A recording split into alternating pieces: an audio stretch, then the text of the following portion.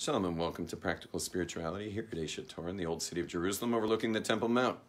Today we are, just a couple announcements. Number one is everybody who watches my classes, every single person watching my classes, I don't mean once, I mean you keep watching them and you're gaining from them.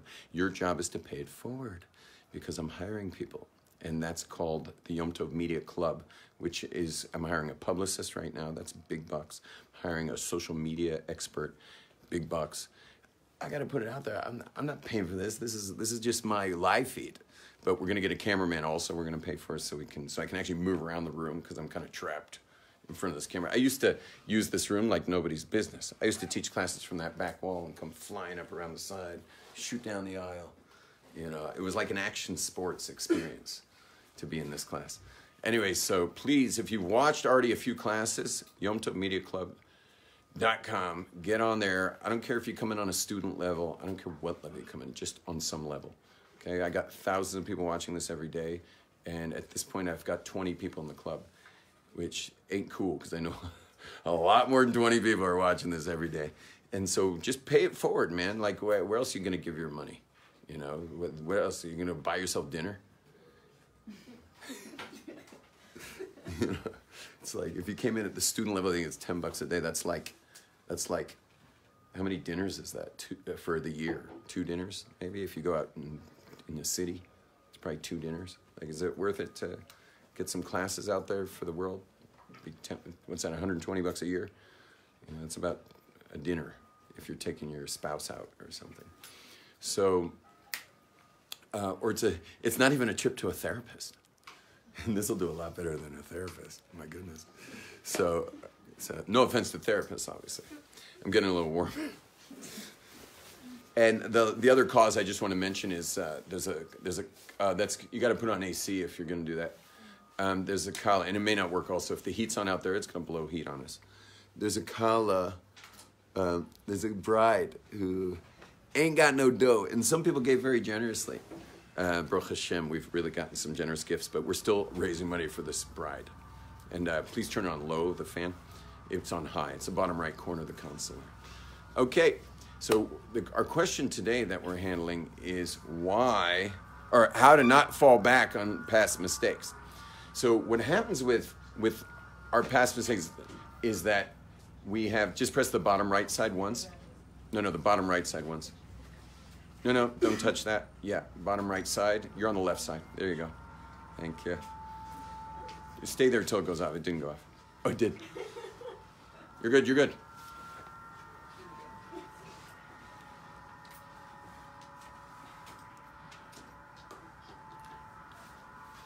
Is that heat?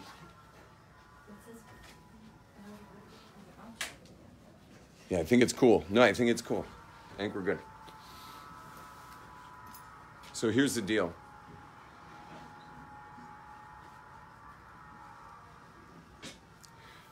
One of the major mistakes people make is they fail to measure impacts.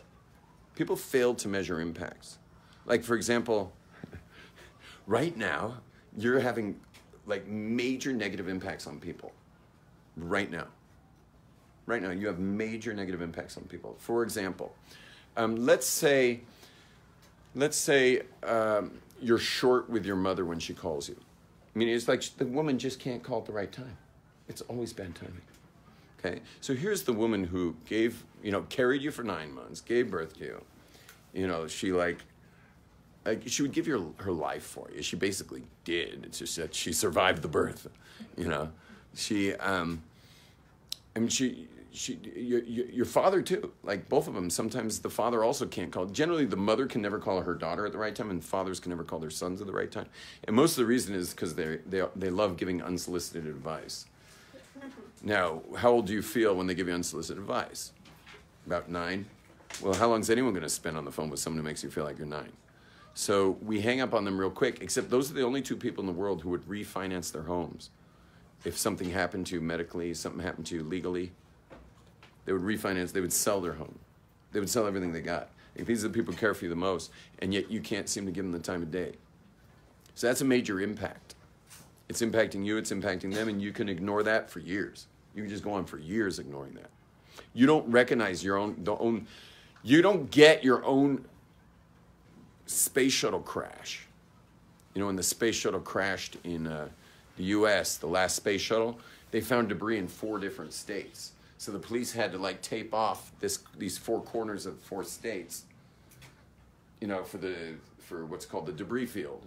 It was this massive debris field with debris everywhere from all the wreckage of that plane. You want to slide over 1 seat so he can sit down with you? Or are you already sitting there? Oh, no, he's good. Okay. So there was, you know, it's a massive debris field. So your life is a space shuttle crash. Your life, like I'm speaking to you, like your life is a space shuttle crash and there's debris everywhere and you'll just keep going. You're just going to keep going. There's going to be more and more debris and then you'll get married and there'll be all kinds of debris in your marriage. And then you're going to have kids and there'll be all kinds of debris on your kids. And you just keep going. So our class, we're here to answer how do we keep ourselves from going back to past mistakes? We're going forward like with all kinds of debris around us, because the answer of how you stop going back into past mistakes is you measure the debris. You got to measure the impact. A lot of us don't measure the impact. So one mushal that I liked very much that I heard from Jordan Peterson was that the maze of life, when you put a rat in a maze and it's got to like go through the maze and get to the other side, if you can put cheese on the other side, pungent cheese that's going to smell throughout the maze, so the closer he gets, the more it smells. So the rat, you think the rat goes faster if he's got cheese on the other side? For sure. That's an incentive for the rat, and it's going to move faster through the maze. But what they discovered was if you put the smell of a cat, if you like blow the smell of a cat into the entrance where the mouse went into the, you know, where the rat went into the maze, if you blow the smell of a cat there, what happens to how fast does the rat go now? A lot faster. Yeah, like 4 times faster. So no cheese, it goes a certain pace. And that's all the millennials today who like, all the young people who have no motivation for anything really. They wind up in our essentials class and ditching their seminaries and stuff and yeshivas and stuff. But just because they've lost motivation to be part of that. So at least, you know, maybe this place will give them some, maybe we can provide some cheese. Today I'm actually providing the smell of a cat because of her question. But what happens is when you smell that cheese, you've got incentive now for something. You might get motivated. Our generation, there's no cheese and there's no smell of a cat because it's human nature to avoid negative emotion. It's our nature to avoid negative emotion. So the reason you fall back to past mistakes is because you never quite measured the emotion in your heart of the negative emotions that came from the mistake. It was just a mistake. Even calling it a mistake is like a bit of a joke because it was a much bigger disaster than that. It wasn't just a mistake. The question isn't how do I stop myself from falling back to past mistakes. The question is how do I stop myself from falling back to the disaster that my life is when I do stupid things. Because it's a disaster. It is another style of space shuttle crash. It's more of a, what do those people from Gaza shoot? What are those rockets they're shooting? They have names? Yeah, they're just rockets. Whatever. They're explosions. These aren't like mistakes. Mistakes are like going to the wrong address, you know. Mistakes are like ordering the wrong, you know, meal or something. These are like disasters. But we don't measure the impact. And so if you want to be really motivated, you got to think about that rat who's got the incentive in front of him. He knows or she knows what she wants. And you also got to have the smell of the cat of what price you pay if you don't get there. What is it going to cost you? And it means going in deep about that. You got to go in deep and what's it cost? What's the impact? And there are also future impacts too. I mean, there's past impacts, there's future impacts. Some people work better with the next world also. Like there's some people who are like got a serious fear of hell, meaning that you're going to have to pay the price. Now, just on the subject of hell for a moment, because a lot of people don't understand Judaism's take on hell. Hell is a world that you weave in this world while you're in this realm. Meaning, while you're in your physical realm, you actually weave this world called hell for yourself. It's called Gehenna. And you weave it while you're here. You make it while you're here. All the fabric is woven while you're here, and then you go and you got to go into it. When you die, you get to go into what you wove and deal with it. And it ain't pretty over there. It's not a nice place to be, but it's all yours. It's 100% yours. You're not going to get anything that you didn't create, because everything you do in this world is creating your spiritual life. And so the good moves you're making are going to be eternal and wonderful, and the negative moves you're making, that's you're going to have to deal with that. But it's temporal. It's not forever. And one more thing. And the reason we know this logically as well, not just from pure tradition from the rabbis, meaning the Kabbalists, the reason we know this also logically is because, have you noticed there's very little consequence for people who make dumb moves? I mean, the people who do moves like steal, there's very little consequence going on. Meaning someone could just rip off some guy's bike and ride it and enjoy it for years on. Just love it and then sell it. And then take that money and pay for a nice suit that he's going to wear around. And as far as he's concerned, it's all been good news the whole time. I mean, yeah, the law can catch up to somebody. The cops can say, hey, whose bike is that? And then he'd be like, stuck. And now he's going to get busted. But he could possibly not get busted. And a lot of people, what percentage do you think of people get busted stealing bikes? Very, very low percentage. I mean, just yesterday I was hearing someone who found his stolen bike, called the cops and said, I know where my stolen bike, and the cops are like, we don't have the manpower for that. It's like, that sounds like Sodom and Amorah, lawlessness. Like, even the cops aren't interested. It wasn't a cheap bike, So, anyway, but you realize that people walk around without consequence. So, unless God has a sick sense of humor, which he may, but unless God has a sick sense of humor, all of what we do down here has to have a consequence, but you don't see the consequence. I mean, for example, this Kala who we're trying to marry off. So I'm also giving, but from a purely physical level, that looks stupid. She's not my daughter. Like, why am I just throwing my money into the wind for some girl to get married? Happens to be my daughter's best friend. But let's just say it was a random call. I've given for plenty of random brides to help them with their dowry over the years. Now, it must be, I believe, that I'm weaving a world somewhere. I'm not going to see it here. I'm not going to go into the wedding. I don't know who the family is. I'm just like throwing my money into the wind for this family. But I must be weaving something. I must believe that somehow. And I don't believe God has a sick sense of humor. And the same thing with negative moves, is doing the wrong things, is I know I'm going to be facing that later. And I don't want to weave that kind of world. And I believe that God, I don't believe God has a sick sense of humor, and that we can do the wrong things and get away with it. I don't believe we'll get away with it. I even believe in this world you'll get hit. Haven't you noticed you get hit down here too? You get double hit. Because when you're going on the negative vibrations, boy, do you attract negativity towards you, right? We can attract big-time negativity into our lives. So you get hit in both worlds. You're weaving a crazy world in the Gehenna level, and you're weaving a craziness in this world. Because once you have that kind of negativity attached to you, there's no end of negativity that can come your way, So, but back to us is we need that smell of the cat. So I was saying regarding the next world, why did I just talk about the next world? I was speaking about it because there's people who are very motivated by the next world. I personally was not raised observant, so the next world means almost nothing to me. I mean, it means almost nothing. I believe it exists. I'm motivated by it, but I wasn't raised with that concept. I was raised that this world's all you get, which is probably why I fill my schedule the way I do, because even though I know there's a next world, I'm still living every day as if there is not. Meaning as far as getting things done.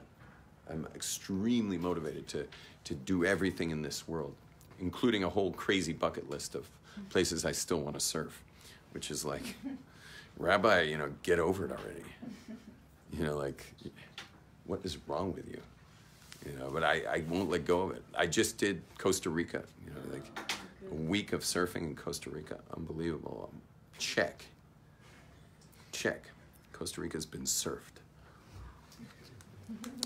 I think my next spoils is going to be Jeffreys Bay. Even though I've surfed South Africa many times, I've been kind of saving Jeffreys Bay, which is considered it's called the Queen of the Coast. It's one of the greatest waves in the world. It's just not where the Jews live, so that's why I keep missing it. But this time that's it. Like, I'm going to go to Johannesburg, teach the Jews, and then I'm flying on some little plane to Jeffreys Bay. And I'm going to put a check on Jeffreys Bay as well. Anyway, but for those of us who are, like people raised observant, like the people here in Aish. Oh, you weren't raised observant? Oh, wow, this is so exciting. We need to take a snapshot of you for our donors. Anyway, so, you also? No, I was. You were. Yeah. You're McCarving this guy. Nothing like Kira. You're McCarving. So, anyway, that's why we need a cameraman. I fall out of the screen to give a high five. Like, what's going on in here? So, anyway, but you can have a double motivation. And the way you do that, how do you stop from past mistakes? Is that you have consequence in your future. That's Gehenna. But you also have, just think about it. What impact does it have? What impact does that have? What impact does it have? Let's just say, for example, one of you ladies got some guy's heart trapped up in you. Let's just say you got some guy's heart trapped up in you. Now you can play around with impact. Well, what's the impact of that? Well, nothing. It was fun. It was great. It was full of good feelings, everything like that. What's wrong with that? Well, let's project your life into, let's say you're married now. You're married, and now you notice that the guy you're married to, he seems distracted. meaning he just seems like he's distracted by, maybe his heart's been there's a couple slices, like if the heart's like a pie chart, because the heart is really a pie chart. I like surfing, I like mountain biking, I just picked up another mountain bike, Baruch Hashem. I sold 3 bikes to get 1 bike for my sons, Baruch Hashem. So I finally got it all done. I'm just coming back from Tel Aviv where I picked up the new mountain bike. But I love surfing, I love mountain biking, I love my wife, I love my kids, I love my career. So my heart is like a giant pie chart. But how would you feel to be married to somebody and notice that their heart has missing slices? Would you like that? You want to marry to a guy whose heart's got slices pulled out of it? You don't want that? It would suck, right? But how many of you have pulled slices out of men? And then you're expecting somehow that's not going to happen to you? Why wouldn't there be a mida keneged mida that you'd wind up with that situation having done that to another man? I tell the same thing to men who don't guard their eyes with women. Tell them the same thing. You expect your girls to be good, but you're willing to stare at someone else's daughter? Sorry I'm being a little rough today, by the way. I don't know why I'm doing this. Normally I'm nice. But normally I am nice, really. But you hear the question. What comes around goes around, What goes around comes around. And if you want your daughter to be good, for heaven's sakes, don't look at another person's daughter like a piece of meat, right? And then perhaps your daughter won't be looked at like a piece of meat.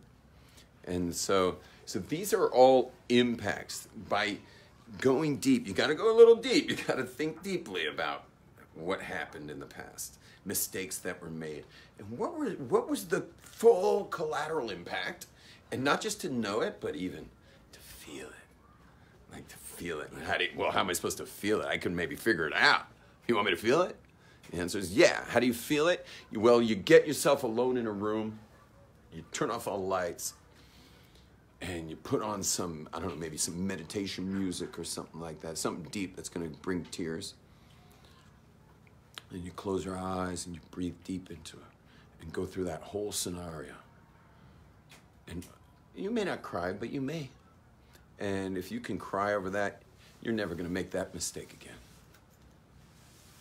You're just not going to go there again, because you need the smell of the cat. You need to know what it smells like back there, so that you never go back there again.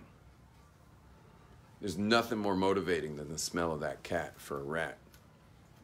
And if you've acted like a rat, so you need to realize what are the consequences of going back that way. And the answer is, well, I've fully become present to the impact that it had, and so I'm just not going back there again. I don't go there.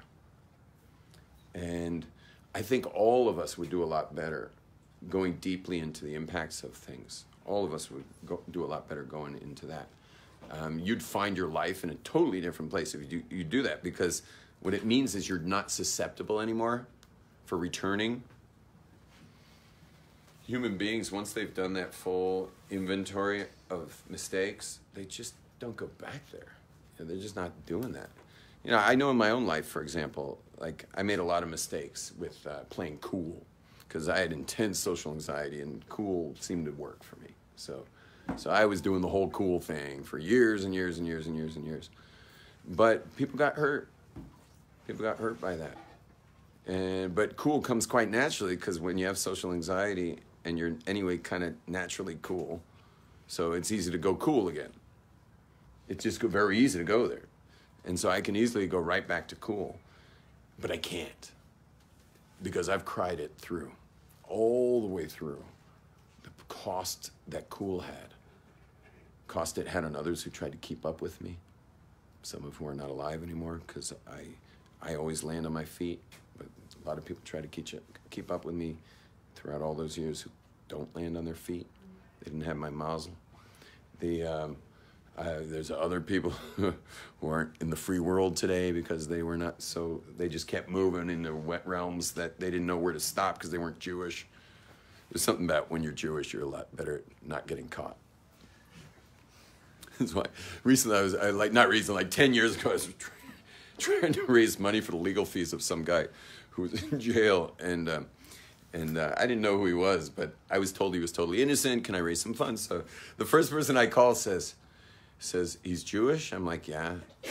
He's like, he did it.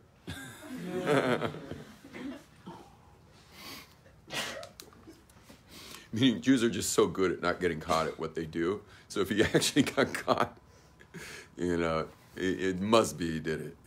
There's no other way that he didn't do it. And the guy was right, actually. I found out later he did do it.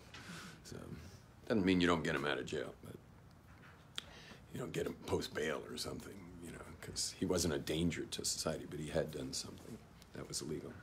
So anyway, there are impacts. For example, how I treated my little brother. When you're being cool, you treat your younger sibling well. Do you let your younger sibling hang around your friends? Do you let your younger sibling come to your parties? You have a younger sibling in your life? I didn't. And that had massive impacts. I called my younger brother years later, like 20 years later, I called my younger brother. Literally 20 years later. We were both like adults and married. I called my brother, and I cried, I think for a half hour straight. I didn't stop sobbing, apologizing for the cool years. And so, you think I'm going you think I'm going to use cool? Think I'm going for cool? After measuring those impacts, think I'm going back to that mistake. What do you think? Yes or no? No. No way. Not once I've once I've been in the debris field and looked at each piece of debris and held it to my heart, I don't go back to those things. Those are not available mistakes anymore. And so that's the smell of the cat. That's when you realize you're just not going back there anymore. It's too dangerous back there. By the way, I'm still allowed to be cool. Like, for example, I walk into the building here and someone says, some tour guide says, oh, it's the surfing rabbi. To, family, like family of 12 here for a bar mitzvah. He's like, it's the surfing rabbi. So I'm like, yo, what's up, everybody? How's it going? They're like, really, you surf? And I'm like, yeah, man, I'm from Malibu. I surf. And they're like, that's so cool. And I'm like, why don't y'all come to my class? And they're like, great. So they all walk into this class. As soon as that door closes, I'm like, before God created the world, there was nothing. They're like, what happened to the cool rabbi? So, there's nothing wrong with using something you got good at. I got good at cool for all the wrong reasons, but it doesn't mean you can't try to make a difference with it, with anything you got good at. The reason I play guitar is because I failed at piano. I'm from a family of musicians, so you can only get your instrument once you're good at piano. You got to get good at piano, learn all the music theory, and then they let you get another instrument. But I failed piano so badly, I had like tater tots for fingers. I couldn't stretch them over the keys. And music theory structure, I don't think in structure. I'm a pure creative thinker. And so I don't think in terms of structure. So I failed piano. So you know what I did? I bought a guitar when no one was looking. I bought a guitar, and today I play guitar. And fairly rock on guitar as well. Should I quit guitar now that I know that it was really just a cover-up for my failure in music? What do you think? Keep playing or quit? Keep playing. I make a lot of people happy with it, lead meditations with it, help people their lives with it. I'm not saying you can't use the things you're good at if you got good at them for the wrong reason. But I want you to get this distinction. Before I had to be cool, now I can use it. Before I had to play that guitar, now I can use it. Even public speaking. I felt like I was stupid when I was a kid because what is the education system, structure or creativity? It's all structure. Now, I failed that. I couldn't read, I couldn't write, I couldn't do anything, couldn't do math. Nothing they were offering was something I could do unless it was like finger painting. And so that was a total failure. But you know what I noticed? Well, I may be dumb, but I noticed smart people, they speak well. They're articulate. They enunciate well. Their vocabulary's large. So I noticed all these things about smart people when it comes to speech. So I said to myself, well, I could never be smart, but I could sound smart. And lo and behold, it worked. Should I stop public speaking? No. I can use my public speaking. But before I had to, because else I'm stupid. Now I can be smart, because I am smart. Just not structure smart, I'm creativity smart. Okay, anyway, but that's how you do it. That's how you make sure you don't go back to past mistakes. Is measure the impact deeply. Think about the fact that you're weaving a next world for yourself. But you measure that impact so deeply that you just never go back there again. Clear? Questions?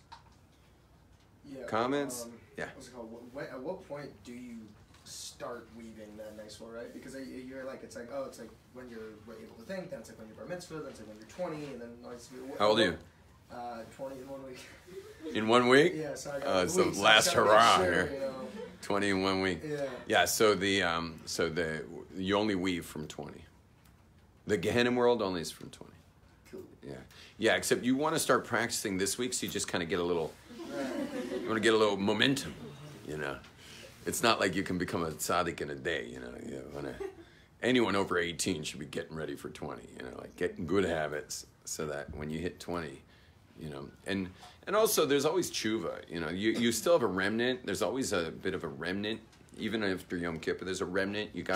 The world you weave, you can clear it up as much as possible through tshuva, through Yom Kippurs, through other ways of atoning, but there's always what the Kabbalists call a rishima, still a bit of a, what's the word rishima? There's still a mark there. It's still there. It's still there. There's still something there, and so, but for sure to do tshuva as often as much as possible, and especially if you did something wrong, do tshuva right away. Okay, any other questions, comments on that? Okay, that's our first class. Shalom.